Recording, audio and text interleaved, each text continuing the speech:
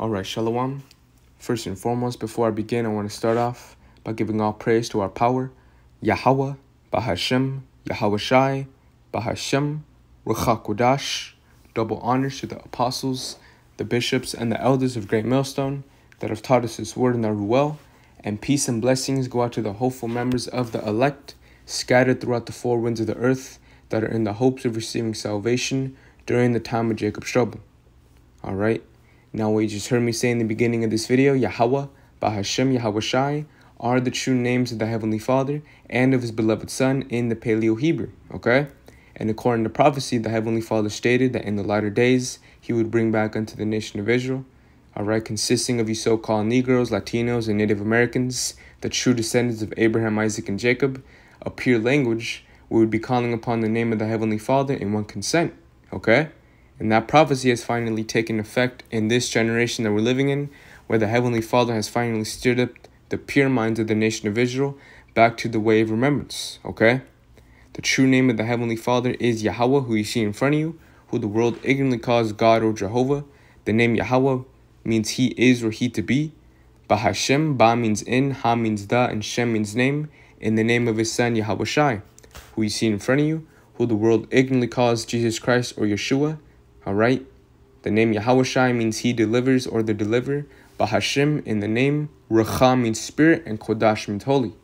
And this video is brought to you through the inspiration of the Holy Spirit to continue to prophesy into our nation of the things that are coming down the pipe, and to further, make points that accompany salvation to further build up the tabernacle of David.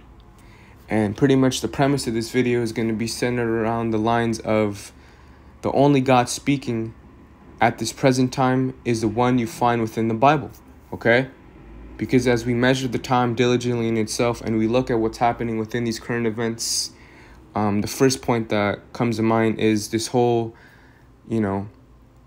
council, all right, that these BRIC nations are coming together of creating a new currency that's going to surpass the dollar.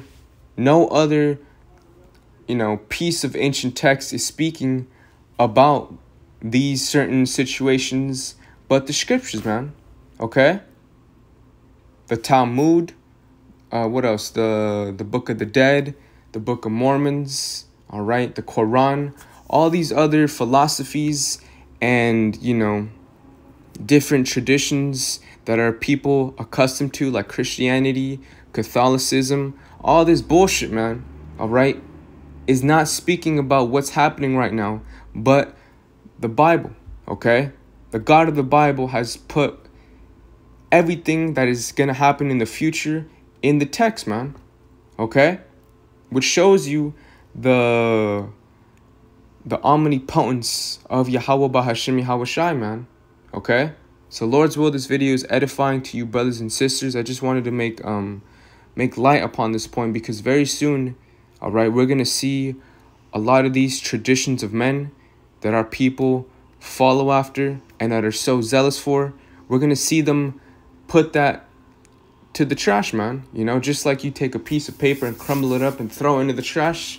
That's what we're going to start seeing very soon as we see these prophecies popping off the pages, man. Okay?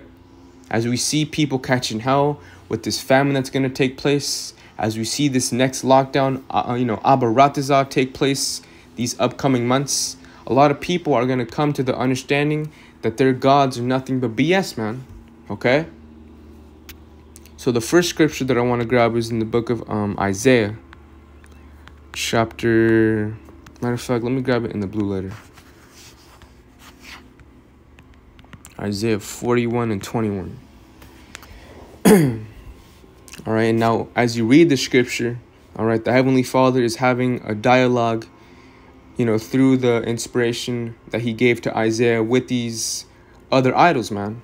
Okay? This is Isaiah chapter 41 and 21. Slakia. It says, "Produce your cause, saith the Lord. Bring forth your strong reasons, saith the King of Jacob." All right. Verse 22, "Let them bring them forth and show us what shall happen. Let them show the former things what they be, that we may be, that we may consider them and know the latter end of them, or declare us things for to come. Okay? Now reading it in the NLT, it says, let them try to tell us what happened long ago so that we may consider the evidence. Okay? Or let them tell us what the future holds. And you have certain, ancient texts that speaks about what happened in the past. All right?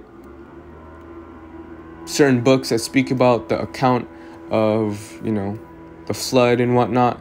But at the end of the day, the Bible has all that in store, man. Okay? It says, or let them tell us what the future holds.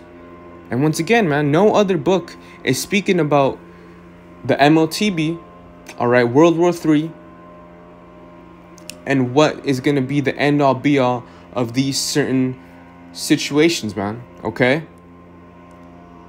The only, once again, like I said, the only ancient text that is speaking loud and clear are the scriptures of Yahweh Bahashim Yahweh Shai, man. Okay? It says, or let them tell us what the future holds, so we can know what's going to happen. And a lot of these philosophies, man, they don't do nothing but, itch that itch in the ears of our people. Okay? Talking to them about smooth things, like it tells in the book of Isaiah, matter of fact, let me grab that. In the book of Isaiah 30 and 10, it says, matter of fact, I'll start at 8. It says, now go, write it before them in a table and note it in a book, that it may be for the time to come forever and ever. All right. And that time is now. All right. The scriptures is, for the lack of a better term, evidence to show that our people are nothing but rebellious. Okay. Rebellious in nature and doing nothing but worshiping these other gods, man. Okay? That this is a rebellious people, lying children that will not hear the law of Yahweh. Okay? Which say to the seers, see not, and to the prophets, prophesy not. Unto us right things, speak unto us smooth things, prophesy deceits. Okay? And this is what our people, get as they follow these different religions that don't deal with the volume of the book, man. Okay? Verse 11, get you out of the way, turn aside out of the path, cause the Holy One of Israel to cease from before us. Okay? And this is the condition of our people today, man. All right? Following other religions just to get some kind of praise, amen. All right? To get some type of status in society. A lot of that is going to, all of that, okay? Let me say it like that. All of that is going to lead them to their detriment, man. Okay? Because it's not getting them ready for what's coming down the pipe. Okay?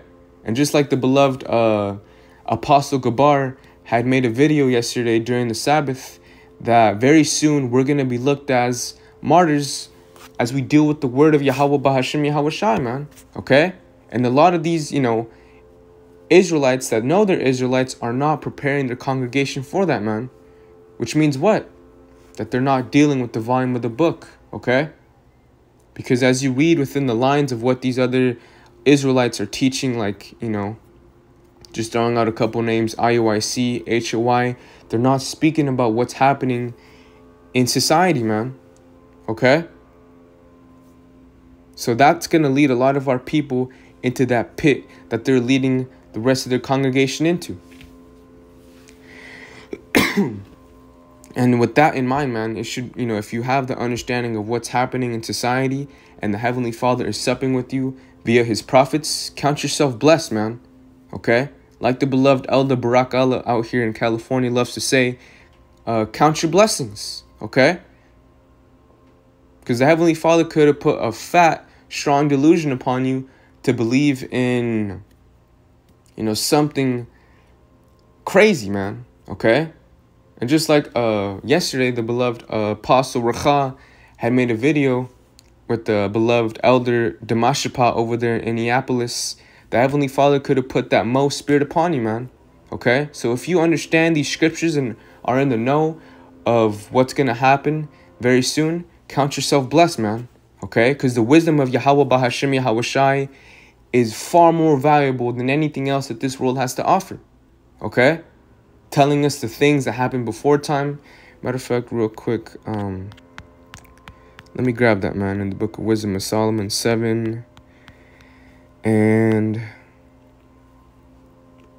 starting at 17, it says, Wisdom of Solomon chapter 7 and 17, for he has given me certain knowledge of the things that are, namely, to know how the world was made and the operation of the elements. Okay?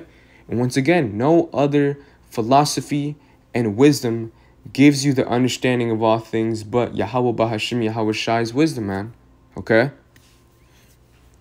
Verse 18, the beginning, ending, and midst of the times, the alterations of the turning of the sun and the change of seasons. Okay?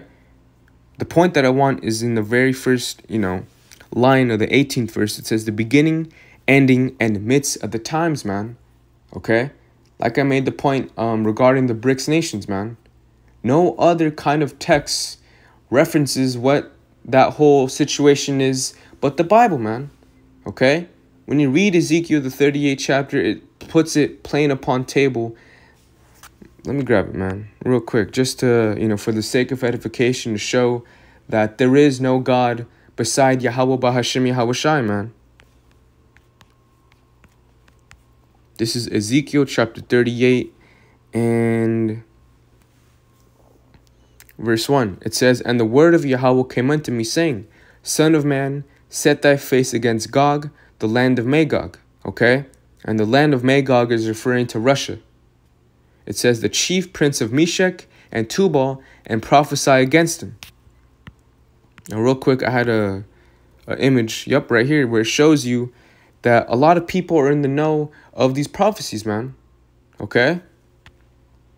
This image shows you an outline of the text that we're reading in Ezekiel, the 38th chapter. All right? Pretty much outlining, the land of Magog and showing you the biblical names to what we have today. Okay? Showing you that Gog and the land of Magog is referring to Russia. Okay? As well as these other, countries like Togarmah or Togarmah going to Turkey, okay? And Magog being those other, branches that broke off from Russia, like Ukraine, Belarus, all right, Slovakia, so on and so forth, man. Verse 3, it says, and say, thus saith the Lord power, behold, I am against thee, O Gog, the chief prince of Meshech and Tubal, and I will turn thee back and put hooks into thy jaws, which is, in a metaphoric sense, giving back Russia its power, okay? And I will bring thee forth in all thine army, horses and horsemen, all of them clothed with all sorts of armor, even a great company with bucklers and shields, all of them handling swords. Verse 5, and this is the point, Persia, Ethiopia, and Libya with them, all of them with shield and helmet, okay? And with the whole summit meeting that the BRICS nations had in August 22nd through the 24th, all right? More and more countries are being put in cahoots with Brazil, Russia, India, China, and South Africa, man. Okay, real quick, let me just pull up that BRICS Summit 2023. The dollar is going to die. All right, listen good. We have decided to invite the Argentine Republic, the Arab Republic of Egypt, the Federal Democratic Republic of Ethiopia, the Islamic Republic of Iran, the Kingdom of Saudi. Right, and when you go into the just put, where is Persia today? It's Iran, okay? So that fits beautifully with what we just read in Ezekiel 38 and 5, man. This prophecy is playing out as we speak. And going back to the point that there is no other God speaking about this but Yahweh Bahashem Yahweh Shai. All right, Yahweh Bahashem Yahweh Shai is the only God. And he's making himself known loud and clear as we speak. He's been doing that, okay? But as we continue to see these prophecies playing out before our two eyes, it shows the omnipotency of the Heavenly Father. And it shows that all these other gods ain't nothing, man, okay? But a bunch of idols. Just like it tells you in the Psalms, man. Real quick, let me grab... Oh, I forget what scripture that is, Salakia. Let me just put, made the heavens. Yep, this is Psalms 96 and 5. It says, for all the gods of the nations are idols, but the Lord Yahweh made the heavens. Okay, so that puts it, you know, to a T of the power, all right, that the Heavenly Father has, man. Okay, and then I want to grab another one. Psalms 15. And let me see here.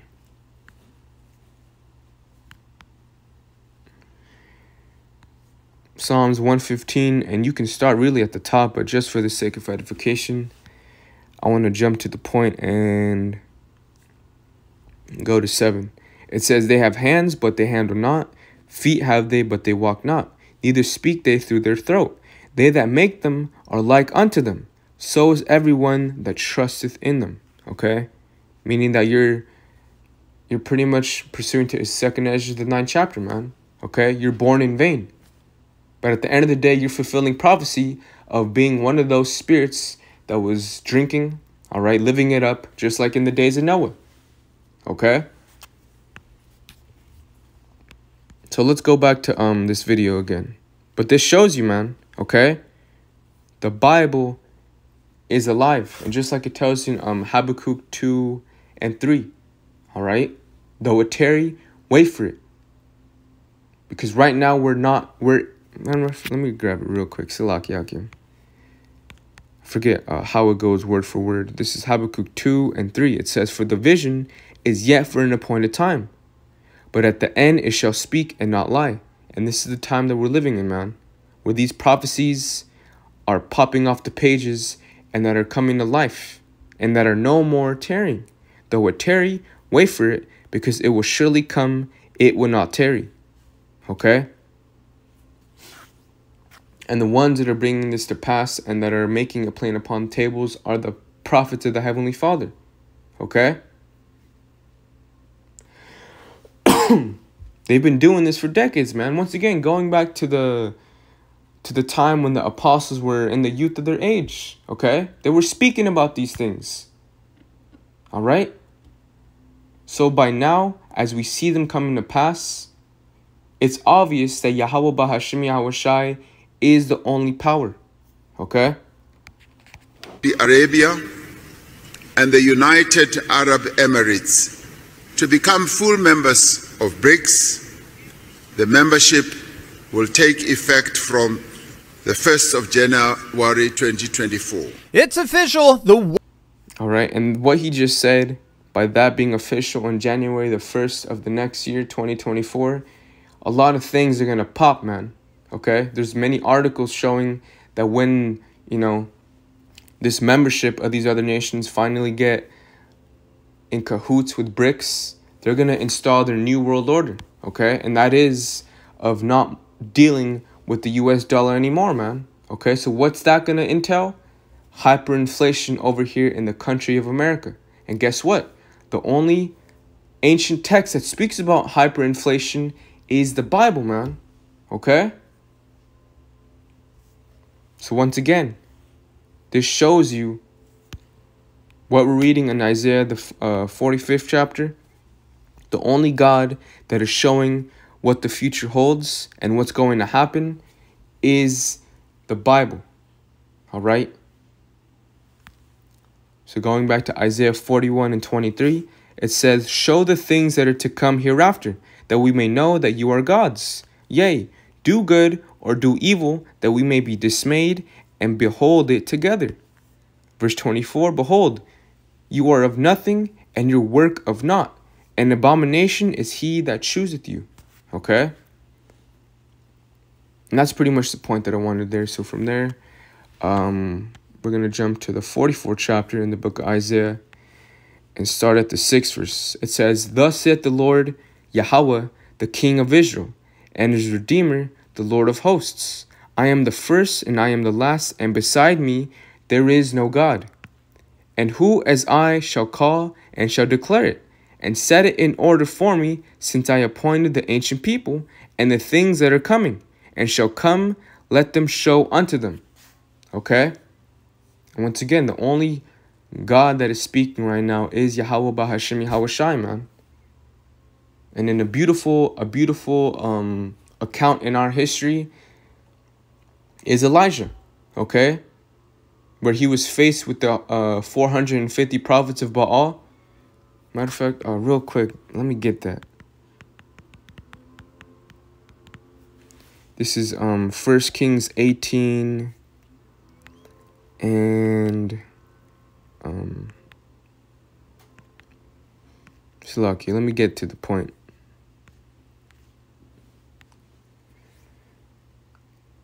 This is 1 Kings 18 and matter of fact, let me start at 21. Salaki. It says, "And Elisha came unto all the people and said, How long halt ye between two opinions?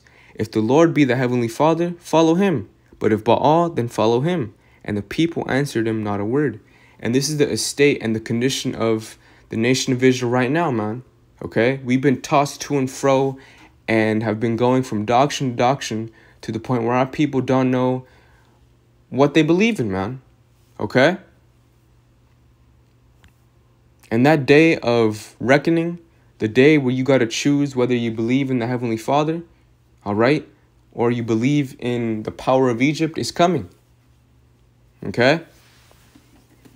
And doing shows like this gives the understanding and the persuasion to follow Yahweh Bahashem Yahweh Shai, because he is the only God speaking. Verse 22, "Then said Elijah unto the people, I, even I only, remain a prophet of Yahweh, but Baal's prophets are 450 men.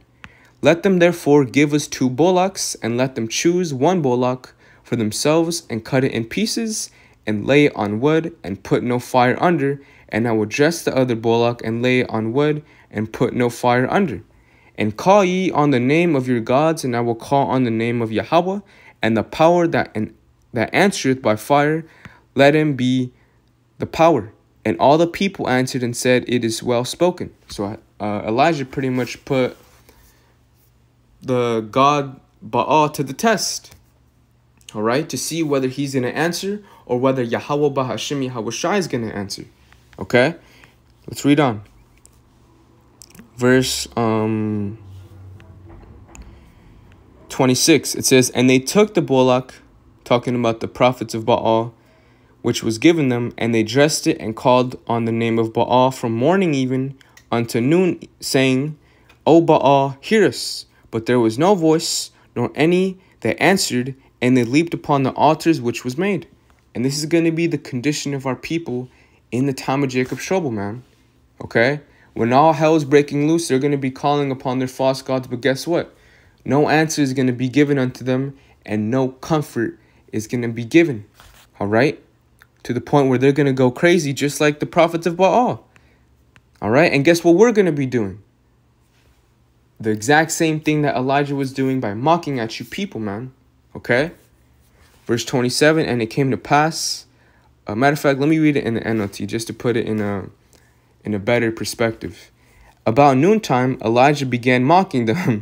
You will have to shout louder, he scoffed, for surely he is a god. Perhaps he is daydreaming or is revealing himself, or maybe he is away on a trip or is asleep and needs to be wakened." Okay? And this is the estate of these gods, man. Okay? They're nothing. Verse 28, "So they shouted louder, and following their normal custom, they cut themselves with knives and swords until the blood gushed out.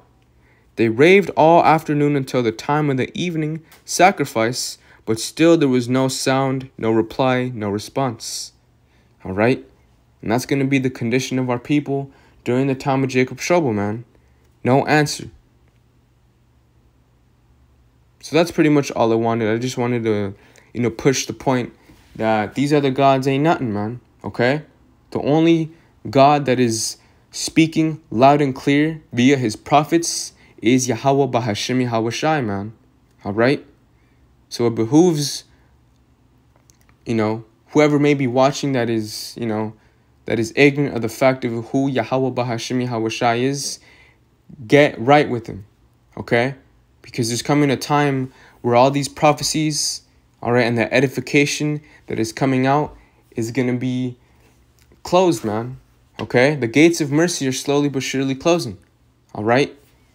So it behooves you to get right, but at the end of the day, it's all in the will of the Heavenly Father. Okay?